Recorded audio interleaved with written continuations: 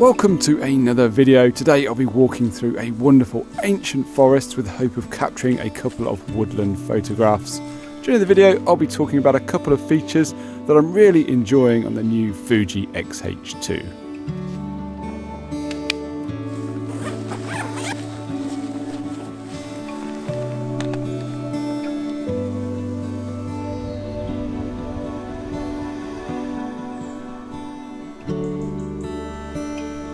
So all set up for my first composition of the afternoon, and I'm pretty chuffed. I think this is quite a nice one to start the day off. I've got some wonderful backlighting which is really helping to set an ethereal tone to this image.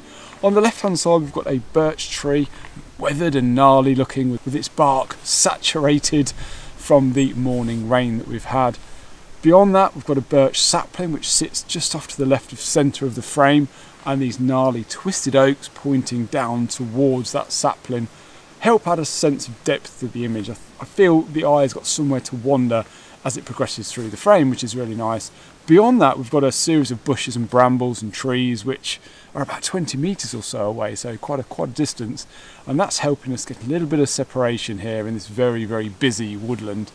The backlighting coming through the trees is changing minute by minute. Bit of an issue we've got is the wind, and I have to bump my ISO up to ISO 500 because I felt the leaves were moving too much for the look I was going for. At f8 ISO 500 I'm at 1/8 of a second, so I think that just allows us a little bit of movement in the leaves without it being too distracting for this particular shot.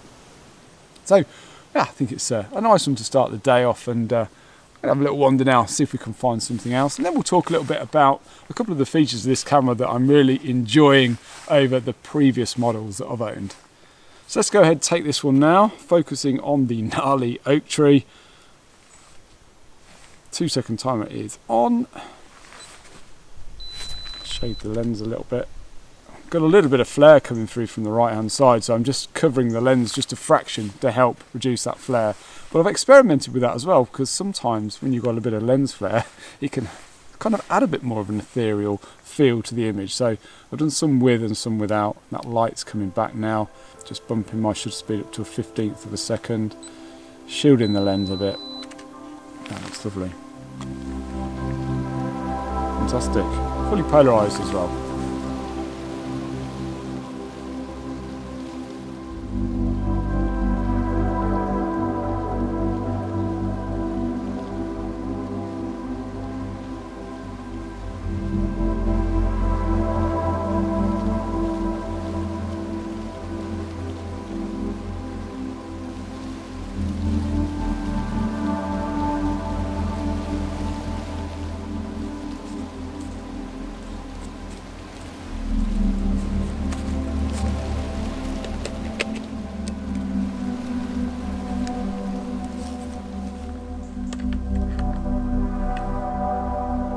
A quick lens change and a wander of about 15 metres or so, and I've got set up here for my second composition, looking at these two wonderful mossy oaks which have their autumnal leaves on and look absolutely splendid. These trees are just covered in mosses and lichens and ferns and all sorts of wonderful little things that are clinging on to them and creating their own little ecosystems. It's absolutely wonderful. We've got this amazing backlighting still, similar position to before, shooting the same way with the backdrop and depth that we had before. Now, I've shot this composition before, but from a different angle, at a different time of year, and in different lighting conditions, so it's a new one really. But the reason I swapped my lenses over is because 55 on the 1855 wasn't quite tight enough, so I've put the 5140 in and just zoomed in ever so slightly. So let's talk about one of the things I absolutely love about this camera that's an improvement over my previous model, the X-T3, and that is the 2-second timer feature on this camera. A lot of people have asked me about this. You can now set the 2-second timer to stay on, so just little things like that, isn't it? But that means it's such a big deal for landscape photography. You know, when you want to keep using the 2-second timer, every time you turn the camera off you had to reset it previously, or if it went into power saving mode it would go back to the regular shooting mode, so you'd have to reset the 2-second timer. So I've actually got my 2-second timer programmed to one of the function buttons at the back, so I can quickly turn it on and off in the back of the screen there as required. So that's great. So pretty much when I'm basically walking around, shooting, working out my compositions, have it turned off. When I've got the camera on the tripod, I'm ready to take my final shot. I can set it so it's on, and then it will stay on. So that is fantastic. And a massive, massive improvement over my previous model, because that used to drive me mad. Anyway, I'm going to grab this shot now while the lighting is pretty subdued. I've taken a few already. As the lighting changes, it makes such a difference to images like this when they're backlit. The contrast, the saturation, the separation, it all changes. So I'm taking several images, ISO 250 f8, 1/10 of a second, showing a little bit of movement in the leaves hopefully, but not too much. 2-second timer. Ah, very nice.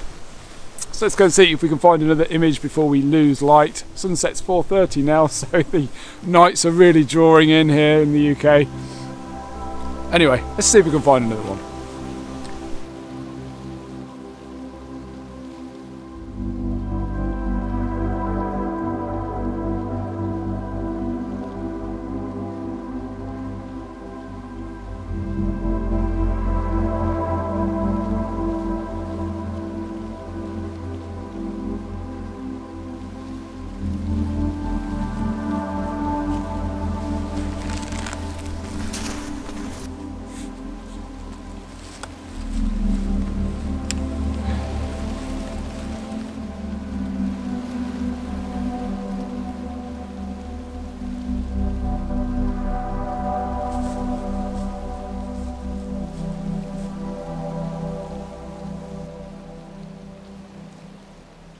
What an incredible area this is. Absolutely amazing. You could spend months down here just looking for compositions. The mosses and the lichens and the colour, the vibrancy, the chaos as well. It is, you know, incredibly difficult to find a composition, but especially when you don't have any separation in terms of atmosphere. But wow, just stunning. I'm going to work on a few different spots here over the next 20 minutes or so. I'm sure I'll be able to find a composition. And yeah, hopefully make another image. Wow, this is just absolutely stunning, absolutely incredible. Wow.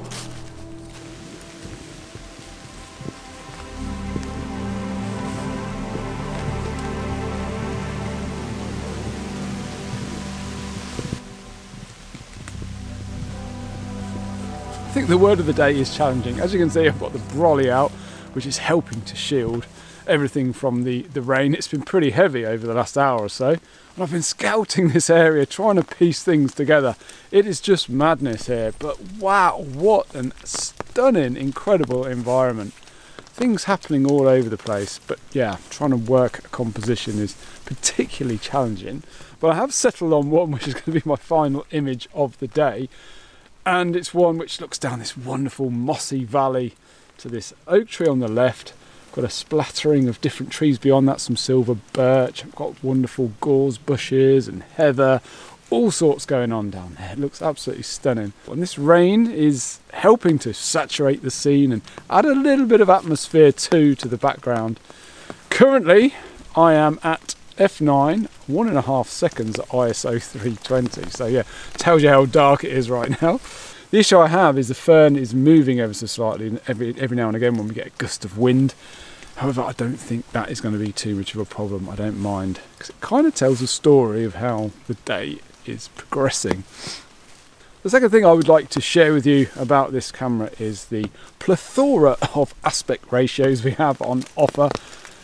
We now have 3x2, 16x9, 1x1, 4x3 and 5x4, which are all aspect ratios I regularly shoot, and I've got mine again set up here on one of the function buttons on the back, so I can just tap it and change my aspect ratio here on the back of the camera, which really helps with fine-tuning composition. So if you have in your mind's eye that you want a 4x5, just being able to pop that on the screen there and change your aspect ratio to 4x5 is incredibly helpful.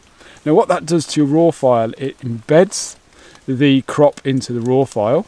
When you take it into Lightroom, that crop is then embedded into your raw file in Lightroom, which is great because you can see exactly what you were composing in the field. Now it's non-destructive, so all you need to do is go up to the crop tool in Lightroom and you can see the original raw file, the size of the original raw file. I think this is really helpful, and yeah, I wish my previous camera had as many aspect ratios as this. It would have been very helpful. Sometimes when I wanted to do a 4x5, I kind of had to put my hand up and just kind of gauge where, you know, where the composition was going to begin and end. So this is yeah, definitely a lot more helpful. Anyway, let's go ahead and see if we can get this now while the light is pretty decent. I think flat but decent. Hope you enjoyed this week's video, guys. If you did, please be sure to hit the thumbs up. I'm told that really helps out. Also, consider subscribing if you haven't done so already to see more content like this. And if you'd like to support the channel, why not check out the Photographer's Clubhouse, where we learn, share and inspire one another to create amazing landscape photos. At the end of the video, I'll be displaying the 10 monthly challenge winners from the Photographer's Clubhouse, so be sure to stick around and check out those photos. Anyway guys, until next week, take care and I'll see you soon.